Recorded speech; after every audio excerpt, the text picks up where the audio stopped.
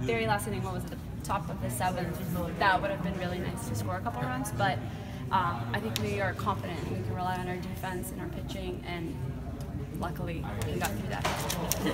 What did you see out of your pitcher today? I mean, like, she was in a couple binds and you know, only gave up that 1 run. Yeah, I think she did a fantastic job.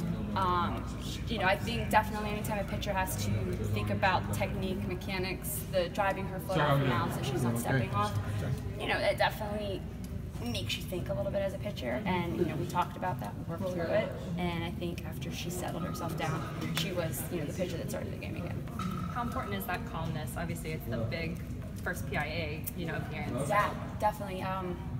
As a team, what our motto is kind of coming in today's game was, it's okay to be nervous. It's okay to have those butterflies. That's a good thing. That you should use that in the game, not shy away from it. So yes, this is a big game, but it's just another game against another good team.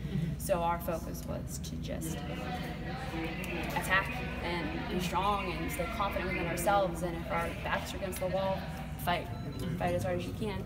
And I thought they did a great job with that. Do you think one of the differences was that you got some timely hits, even out of the one they didn't classify that one as a hit, but they didn't, and you feel that was one of the differences? Absolutely. I think that got a little bit of motivation going. It got a little bit of, excitement rolling on our dugout. They are very much an emotional team in a positive way, not in a crazy way. They're very positive, and getting a key hit, starting off the inning with a hit.